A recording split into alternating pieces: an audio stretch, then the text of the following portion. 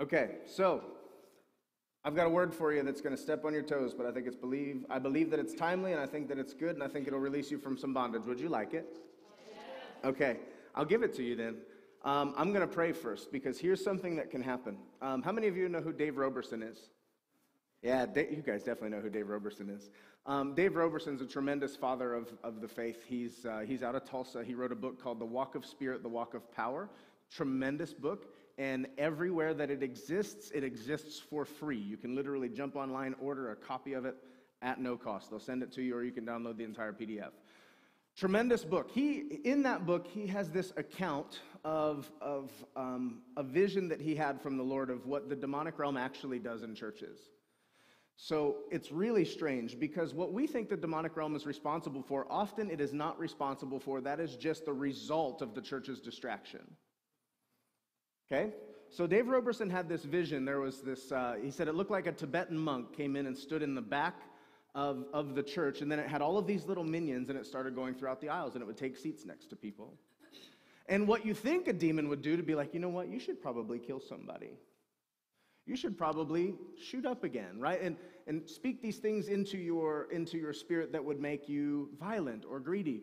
But that's not what this thing did. You know what it did? It spoke to people and said, do you feel anything? I don't feel anything. Is the Holy Spirit even here? Did you leave the washer on? Your mortgage is due next week. Do you even have the finances for that? And then what happens is the word of the Lord is literally delivered by an anointed vessel to transform you into the image of God. You're sitting here for 45 minutes and you completely missed it. Right? Not because you were being tempted to use heroin, but because you were being distracted to not receive the word. Just that simple, right? So I feel that. I've felt that. And I believe that what I'm going to bring you today is going to be super simple. And it's just one of those things. I had a really deep word that, man, you would have loved, but you have to wait because the Lord gave me a word for today. And I believe that it's going to bear fruit 100-fold. And I believe that it's extremely important that we tune in. Don't think it's for our neighbor. We're not thinking about what we left in the dryer that's what's souring. Oh, boy, do I get in trouble for that a lot. Yeah, you ever put a load in the washer, try to be a good husband, then you turn into a bad husband the next day because it didn't make it to the dryer? Yep. Yeah, so don't think about that right now either. Let's pray. Father, thank you so much for this moment. Anything that is trying to distract us from your word, I curse it and send it out in Jesus' name. Father, I ask that you give us clear communication, that you open our spirits to receive that this word bear 100-fold fruit in our lives. And that you show us that not only would it bear fruit for us personally, but if we lay hold of this word today, there will be no empty seats in any churches in Tuscarawas County. Father, we ask these things in Jesus' name, and everybody said, Amen. All right, turn to the book of John chapter 12, verse 24.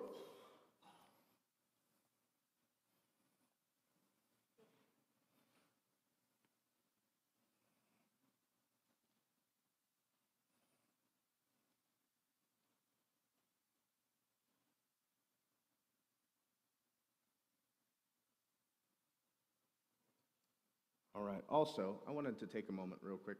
Miss Heidi Thaxton, would you stand just for a moment? Okay, so that is Miss Heidi Thaxton. She's the one that Olivia was referring to when she said she's taking cash for these shirts, but I also wanted to I just give credit where credit's due. She works for a printing company, right? Is that what they are? And she kind of birthed this fundraising idea. And we wanted to first let everybody know who she is. She's very quiet in her endeavors, and she rarely gets recognized. And two, we wanted to make sure that you knew who to give money to if you want one of these t-shirts. So Miss Heidi, would you please wave your hand in the air? Hi, Heidi. Thank you. All right, where did I tell you to go? Good job. John 12, what? It was 24, but let's start at 20. Verse 20. The title of this message is The Deception of Selfishness. And before we get to this part, I'm going to give you a little bit of a foundation. I want you to be able to make sense of the things that you're encountering in your lives, okay?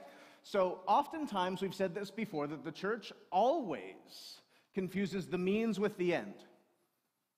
Okay? And one of the things that we don't quite get is that when something opposes you, that's not the end. That's the means. Okay? If something is literally opposing your destiny, it is going to try to do something to derail you. And its attempt 100% of the time, hear this well, because the devil, I want to say this like concisely, the devil doesn't work in the overt. The devil works in the subtleties. Have you ever heard the devil's in the details? Yes, okay? So oftentimes what you're mistaking for demonic attack is actually just the result of the demonic attack and not the demonic attack itself. Usually what you think is the demonic attack is just your response to the demonic attack because it turns you into not a very nice person. Right? Okay. So everything that comes against you has one intention. It's to make you selfish. Okay? Why do you think you wake up with a headache? To make you selfish. Okay? And I'm using the word selfish intentionally. It sounds way more negative than it is. But anything that can turn you inward steals your fruit. Okay? If you wake up depressed, why do you think that happens? So you're useless to everyone else. Right? If you wake up with anxiety, you can't even leave your house. Right? These things happen so you become useless to everyone else. The Bible says that by this my Father is glorified, that you, say me, that you would bear much fruit. So God's intention is not to do something outside of you, it's to use you to do something. So if you can consistently be swayed to turn inward, then you turning inward actually steals your destiny. And it will be in the details. If you get ill, understand that the intention of putting that illness on your body is simply to make you forget that everybody else needs you. Does that make sense? If you're having marital troubles, it's simply to make you forget that everyone else needs you. If you're having health issues, it's simply to make you forget that everyone else needs you. Am I walking down the right path here? You okay? Sometimes the easiest thing to get out of something demonic is to recognize it. Like, shoot, it's him the whole time, right? Because it's subtle, because it's in the details, we often don't accredit him for the things that he's trying to do. And if what he's trying to do is simply make you selfish, he'll steal your destiny. Selfishness yields loneliness. Loneliness yields victimhood. Victimhoods don't do anything for anybody but themselves. Right? Okay, John 12:20. It says, now there were certain Greeks among them who came up to worship at the feast. Then they came to Philip, who was at Bethsaida of Galilee, and said, Sir, we wish to see Jesus. Philip came and told Andrew, in turn, and Philip told Jesus. But Jesus answered them, the hour has come that the Son of Man should be glorified. Most assuredly, I say to you, unless a grain of wheat falls to the ground and dies, it remains alone. But if it dies, it produces much grain. Okay? He explains it in the next line. Have no fear, he's not talking about farming. He who loves his life will lose it. And he who hates his life in this world will keep it for eternal life. If anyone serves me, let him follow me, and where I am, my servant will be also. If anyone serves me, him my Father will honor. Okay, so these are some foundational Jesus teachings, right? Almost the first message that you hear when you're converted is that if you want to save your life, you have to lose it. Right? But what we don't understand always is that we're trading our pebbles in for diamonds. It's not actually a life of sacrifice, it's an upgrade. But what he gets us to realize is, how many of you ever experienced loneliness? Have you ever considered that your loneliness might actually be a result of selfishness?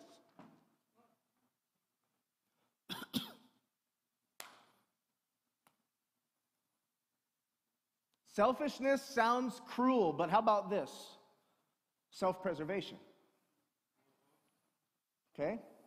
You won't be in a deep covenant relationship with someone. Why? I don't want to get hurt. They take all my time. They always need something. Whatever, right?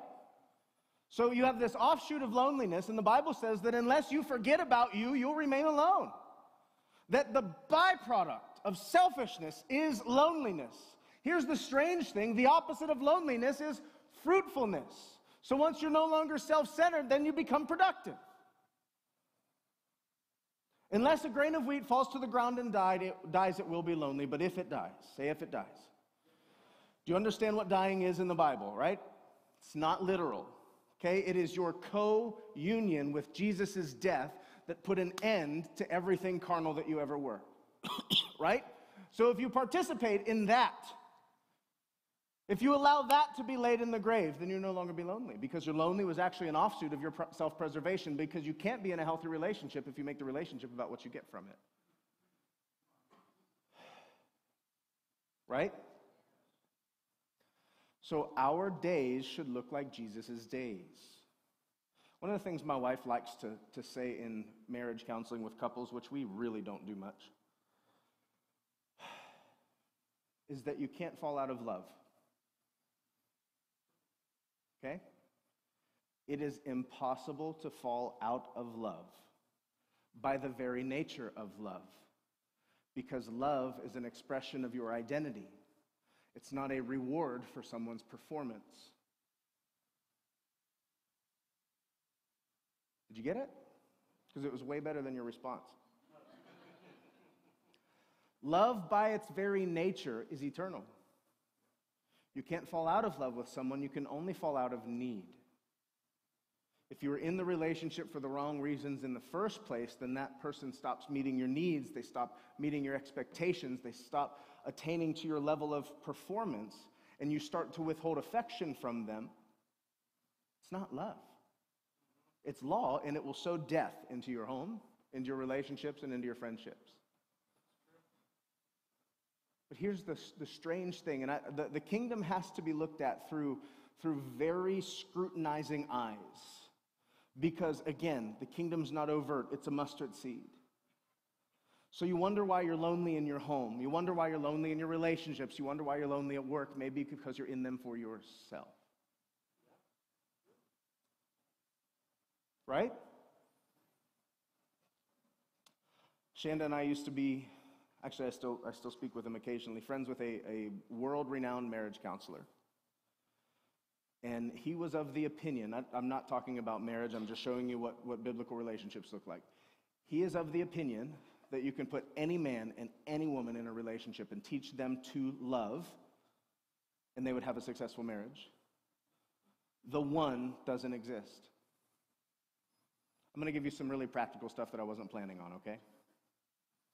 If a man knows how to be an expression of love, it doesn't matter who the other person in the relationship is, they can love that person. If a woman knows how to be an expression of feminine love, it doesn't matter who the man in the relationship is, they can have a successful relationship, right? If you fall out of love, you are in it for selfish reasons.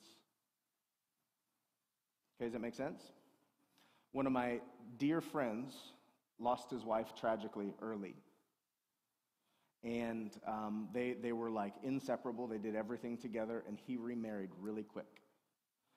And you know, his family revolted, his friends were upset, and you name it, yada, yada, yada. And personally, I had to reconcile it because I officiated his next wedding.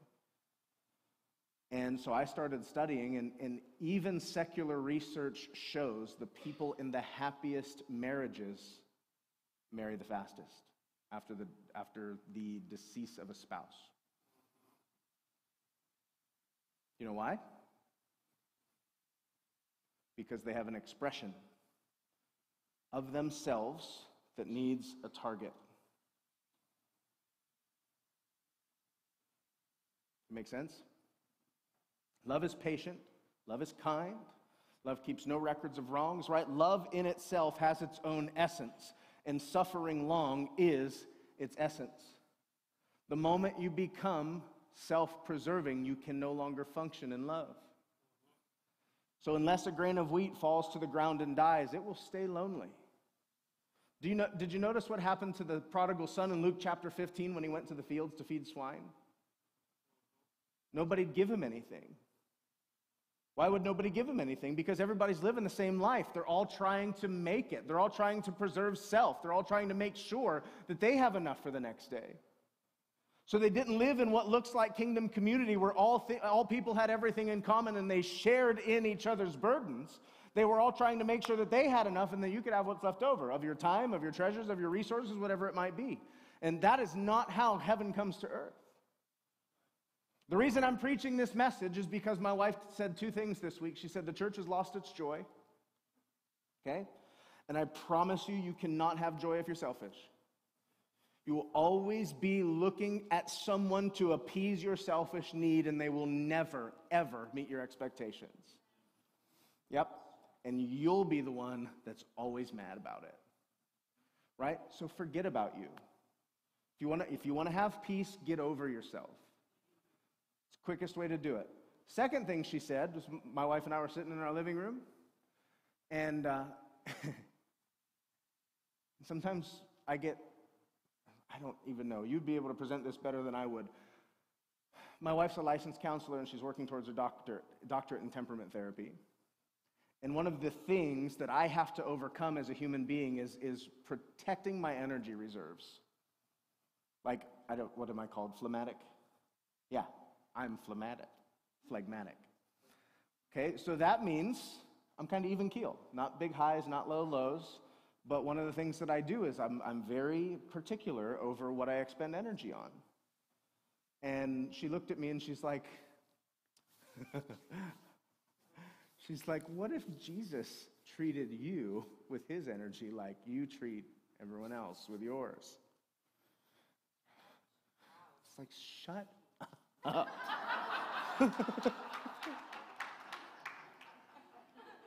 Okay, so I'm preaching to myself. Understand this.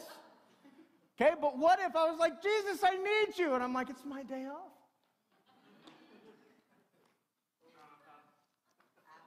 Right? Jesus' life, I'm not saying that you shouldn't take time to value with your family. I'm not saying that you shouldn't anoint or separate time for specific purposes. That's totally fine. But don't be selfish. Right? Selfishness and stewardship are completely different. But it's a fine line. So in order for the church to get their joy back, you'll never be happy as long as you're trying to defend yourself against everyone. We always use the example of the four-way stop. Like, what happens when you get there at the same time and you're like, go ahead, and he waves and goes by. You're like, good day. No, not whenever you get there and the guy just bolts through and you're like, come on. Same thing happened in both instances, but one time you gave, the other time it was taken. The difference is you, not them. Right? You want joy? Get over yourself. That's where we're at.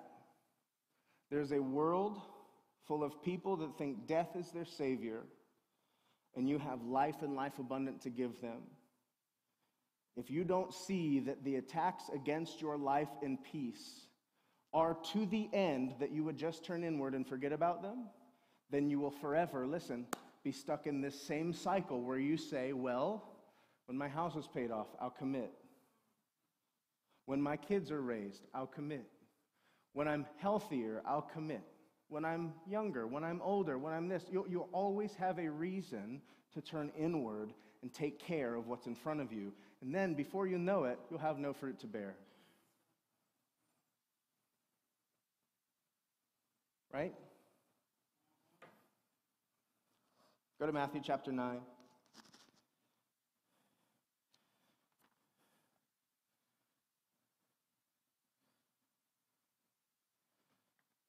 You guys know what that is, don't you? Addams Family. Did anyone see the Addams Family cartoon that came out within the last couple of years? I was offended by that. Gomez Addams was like a gentleman, right? A romantic. And they made him a little short, pudgy guy with a funny voice. In the cartoon, Morticia still gets to be like tall and hourglassy, but no, I don't get it. The actor that played Gomez, I don't remember his name. He's phenomenal. Good stuff. Okay, where did I tell you to turn? Matthew chapter 9. Are you there? Good for you. I'm not. Okay. We've got two passages of Scripture that we're going to read. The thing that Jesus wrapped up with in the last passage, he said that if you want to find your life, you have to lose it. If you want to follow him, you have to act like him. And what he did was considered himself of no reputation and became a servant to all, right? So that is Christ-likeness. That is the demonstration of heaven on earth. But what we get to do now, because Matthew, Mark, Luke, and John were diligent in recording their activity with Jesus, is we actually get to see what Jesus' life looked like day to day. And some of the times, the liberties that we would take for ourselves are not the liberties that Jesus would take for himself. And it's hard to reconcile because we're just humans. We are the manifestation of God on earth. So if Jesus lived as a manifest son on earth, then you and I should look at his example as something that he's attained for us already, not something just to measure up to. But realizing that if there's a difference between the sacrifice that he's willing to make for people and the sacrifice that we're willing to make for people, then there has to be a justification for that chasm. And we have to close it, right? Okay, Matthew chapter 9. Verse 1, it says, he got in the boat, he crossed over, he came to his own city. Where's Jesus going? Home. Everybody say home. Okay? Jesus is coming back to his own city after a missions trip. He's getting here to kick his feet up. He's going to relax. He's going to get some R&R. And I'm going to read you what Jesus' day looked like during his homecoming. Then behold, they brought to him a paralytic. Son of a gun. Boy just steps off the boat, and there's a girl that can't walk. Lying on a bed. When Jesus saw their faith, he said to the paralytic, son, be of good cheer. Your sins are forgiven you. And at once, some of the scribes within themselves said, this man blasphemes. But Jesus, knowing their thoughts, says, why do you think evil in your hearts? Do you ever stop to think that maybe Jesus had more value for what he carried than what he needed?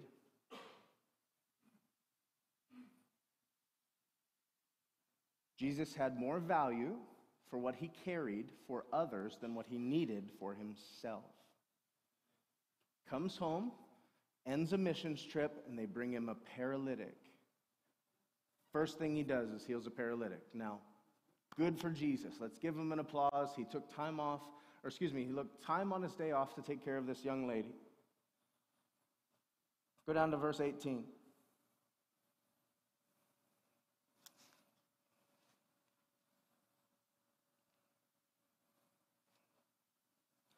While he spoke these things, okay, so let me set this up. Jesus is explaining why he's allowed to forgive sins and heal people to the Pharisees. That's what I didn't read. We've taught on that a bunch of times.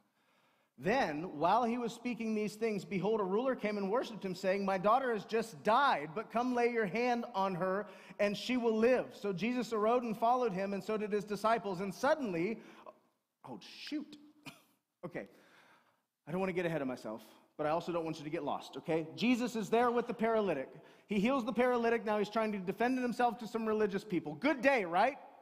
Sounds really familiar. And then after he gets done explaining himself to the religious people, somebody says, hey, my daughter's, listen, dead. Did you ever stop for a moment? How many of you are leaders of people in this church? How many of you have an active ministry? You don't have to have a title, but you're somebody that people depend on, right? And it hurts to bear their pain all the time. You hear bad news, you hear of divorces, you hear of marital troubles, you officiate funerals. Sometimes you have to go from a child's funeral to somebody's wedding and not let them know that you're dying inside. Jesus is literally doing this. He's walking it out for you in one day. While he's on his way with grieving parents who lost their daughter, the woman with the issue of blood comes and steals a healing from him. Get it? You see this guy?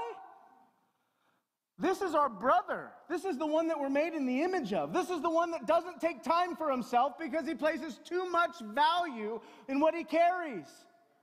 At some point, you have to be responsible and see that you're the solution to the world's problems. You won't be happy till you give it all up. You're made in his image. What makes him happy makes you happy.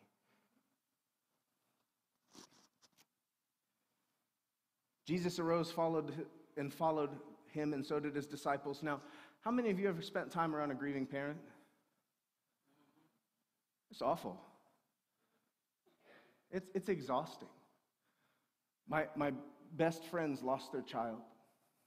And Shanda and I had a prayer meeting 2 days after they lost their child at one of our leaders' homes. And when we walked into the prayer meeting, they said, "What happened to you guys? You look like you've been in a fight." We spent 2 days around grieving parents. It's painful. It hurt. Jesus is literally walking with grieving parents, and there's a woman that literally grabs his garment, okay? She didn't ask for an appointment. Listen, she didn't ask permission. She just took what he was carrying. And Jesus didn't turn around and say, "How could you? I'm with grieving parents, you insolent."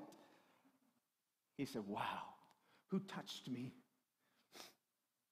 His disciples said, "Jesus, we've got grieving parents with us. People are thronging against you." And he says, No. Somebody touched me and I felt virtue go out from me. Somebody approached me on right conditions. They approached me knowing that I have something that I carry that they need. And then he looks at her and says, "Daughter, your faith has made you well." He wasn't mad at the paralytic. He wasn't mad at the grieving parents. He wasn't mad at the woman who interrupted the meeting with the grieving parents to get her needs met. Understand what I'm saying? This boy's built different. He lives different.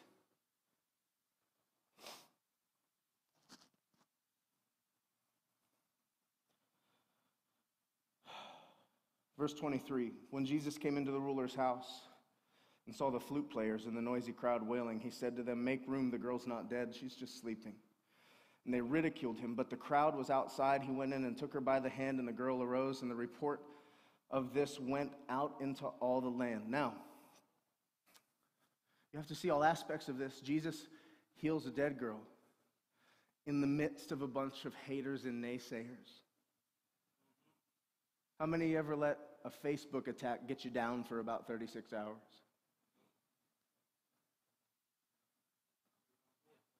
Yeah.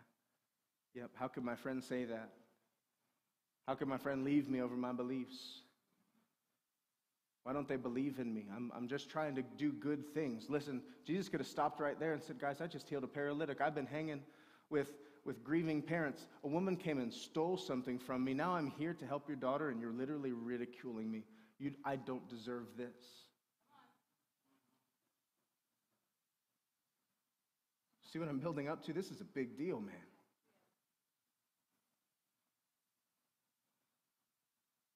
He said to them, "Make room, the girl's not dead, she's just sleeping." And they ridiculed him. But when the crowd was put outside, he went in and took her by the hand, and the girl arose, and the report went out into all the land. When Jesus departed from there, 2 blind men followed him. Nearly comical. Back up. Where's Jesus trying to go? Home. The boy's trying to go home. Okay, it's his day off. He just finished a missions trip.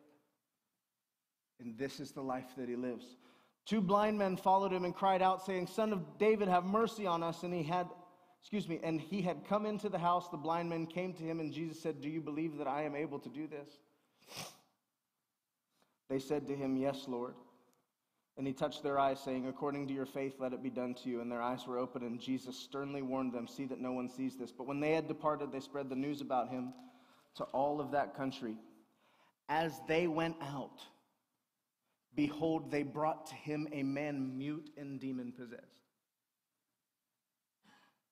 You didn't think this could get any worse. And when the demon was cast out, the mute spoke, And the multitude marveled, saying, "It was never seen like this before in Israel." But the Pharisees said, "He cast out demons by the ruler of demons." Then Jesus went about all the cities and villages, teaching in their synagogues, preaching the gospel of the kingdom, and healing every sickness and every disease among the people. You see that? Jesus tried to take a day off, and he said, "No, what? This ain't for me." He got done with meeting everyone's needs, and then he planned his own itinerary. He's like, we are not day off kind of people, right? People have needs. People have things that I am the solution for. And if I value what I carry more than what I need, then I will live a life that pours out rather than one that is a constant vacuum. Unless one falls to the ground and dies, it remains alone. You will not have any sincere relationships. No marriages, no relationships with your children, no relationship with your parents, no relationship with your friends, if you're constantly expecting them to live up for your expectations, and that's why you're there. Right? Jesus demanded nothing from these people. He never shamed them. Tried to go home, and he got sidetracked. Now, that's what a day in the life of Jesus looks like. Now go to Matthew. No, I'm probably wrong. Hold up. Yeah, go to Matthew 14.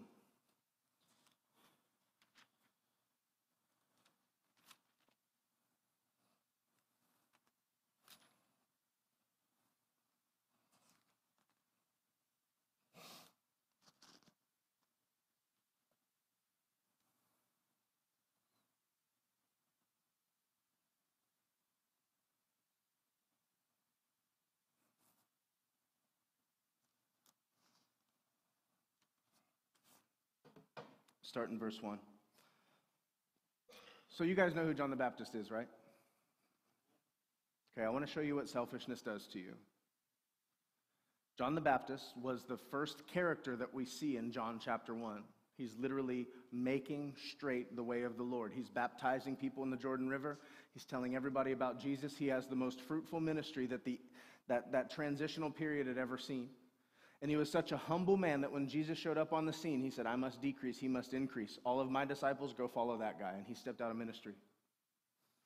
He was Jesus' champion. He wasn't just his champion, he was also his cousin.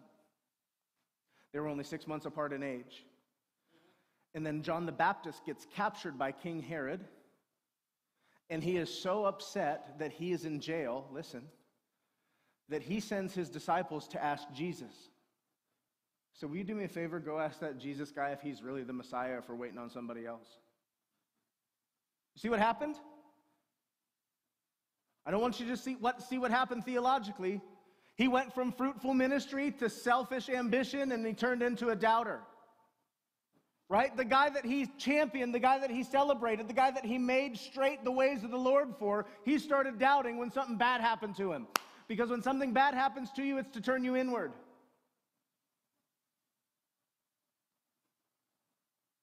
You guys are so quiet. You get what I'm saying? Okay, so he sends his disciples to Jesus and says, "Ask that punk if he's the real deal." Then Herod's wife's birthday comes around. Do you know what Herod's wife wants? John's head on a platter. What kind of sick, twisted woman in that? But just like every husband, he gave it to her. The disciples carried John the Baptist's body out.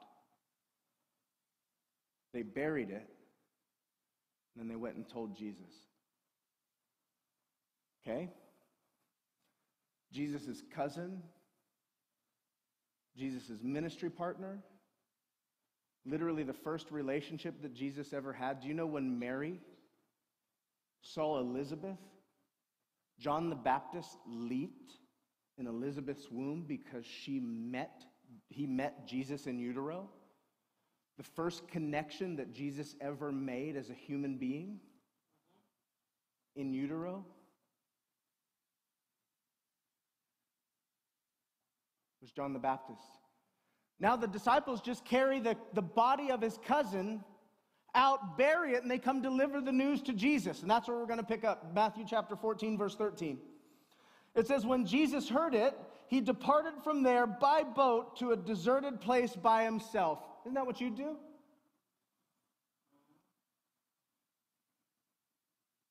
Is that what you do? I need some alone time. I need to process. I need to think. I need to lick my wounds. Next line. But when the multitudes heard it, they followed him on foot from the cities. And when Jesus went out, he saw a great multitude. And he was ticked because they didn't respect his privacy.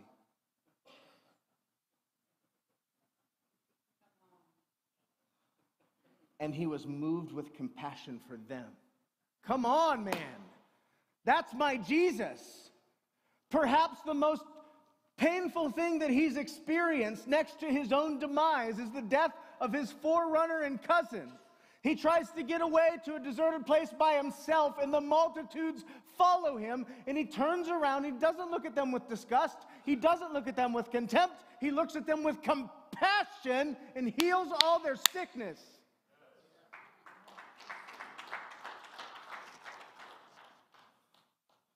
When it was evening, his disciples came to him and said, "This is a deserted place, and the hour is already late. Send the multitudes away, that they may go into the villages and buy themselves food." Everybody has that person in your life that tries to protect you, right? Tries to protect your time, tries to protect your feelings, tries to make sure that you're well rested. And then Jesus said, they don't need to go away. Come on. That's the life I want to live. They don't need to go away. I'm so secure in what I get from the Father that I can meet the needs of everyone around me. I don't need a wound-licking time. I don't need to protect my energy. I can give and give and give and give. There's a strange thing that happens to you when you decide to get over yourself, as you finally find happiness. When Shanda and I were with our friends who lost their child, we were with them for 72 hours straight. How many of you have ever, you guys know what it's like, right? You have jobs, you have schedules, you have kids, you have baseball games, but then something traumatic, like just terrible happens, and everybody has to cancel everything. Even though you're in the hospital waiting room eating day-old pizza, there's something really strange and peaceful about knowing that all of your attention is being focused on somebody that's going through something. Right? There's a nostalgia that comes from trauma where you look back on it and you wonder why you felt so much peace. It's because the depth of the trauma finally got you to get over yourself enough to enjoy what selflessness looks like. You know what I'm talking about, right? Are we all right?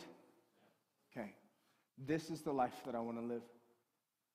This is the life that I believe transforms culture. Right? There's lonely people out there all over, and they've been taught. Listen, the best personal leadership and life coaches in the world are teaching them to put yourself first. Right? Don't let somebody schedule you, you schedule other people. Somebody has to be the most important. Jesus literally was equal with God, but made himself of no reputation. Okay? Let this mind be in you that was also in Christ Jesus, that did not count it robbery to be called equal with God, step one, but made himself of no reputation. Okay? He didn't use his title, he didn't use his standing, he didn't use his heavenly nature to get what he thought he deserved. He used it to pour out to meet the needs of other people. That's authentic Christ-likeness. Do you believe it? Okay. I believe that whatever you're facing right now is a scheme, okay?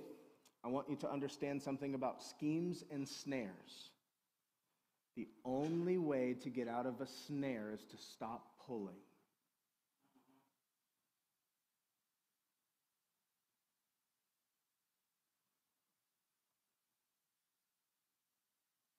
You don't get it, do you? Just keep paying attention to this snare, right? Snares take zero effort to get into, right? They're just buried under some leaves. You catch it on your foot. If you see it on your foot, you can be like, oop, and step out and step over. But once you realize you're in a snare, you just keep paying attention to it, and you walk, and you keep pulling, and guess what happens as you pull? A stupid snare, right? You're just paying attention to the snare, trying to run and run and run, and guess what? The snare never goes away. Forget about the snare, right? Forget about the headache. Forget about the anxiety. Forget about the depression. Forget about the marital issues. Forget about all of the things that are keeping you distracted from living a life laid down. Forget about all of the things that are coming to knock on your door simply for the purpose of making you fruitless so you become selfish. Right? You can do something. Paul wrote the most extravagant gospel letters that he ever penned when he was in jail, right? John the Baptist is in jail. What's he do? He starts spitting venom at Jesus. Paul's in jail. He starts writing the most life-giving letters that he's got. He can't go to their city, right? He can't travel on a missions trip, but what he does have is Roman rights to send mail. So he's going to use what he's got in the time that he has to give life to others. John the Revelator was sent by himself to the island of Patmos. He had all right and reason to complain. Boy just got out of a pot of boiling oil. And instead of complaining, he was in church on the Lord's Day, and he wrote the most spectacular revelatory letter that is penned in the entire New Testament. Right? You will find peace, you will find fruitfulness when you get over yourself. Would you stand with me?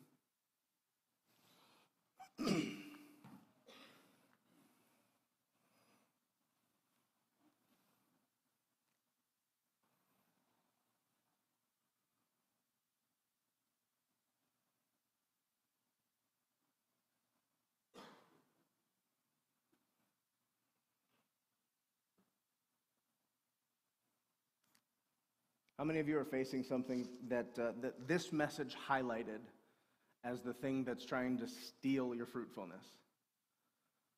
Oh. Once you see it, you're like, you son of a gun, right?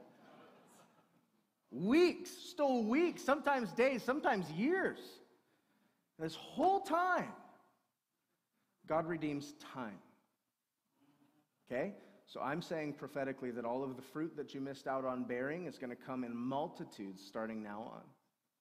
Yeah, yep, you missed nothing. No purpose of God can be thwarted. And your commitment to step into what He's called you to right now and step out of the distractions is what's going to pave the way to 100-fold fruit. Amen? Amen. Father, I thank you so much for this word. I ask that you do what you promised to do, Father, and give us the ability to understand this word, to stand under it and be governed by it. Father, there is a deception in selfishness. And Father, we ask that we're able to accept and express the culture of heaven when it comes to being poured out like a drink offering, like Paul said he was. So Father, I'm asking that things drastically change. Give us peace and the willingness to spend and be spent for the people around us, for the people we love, and for the people that don't love us.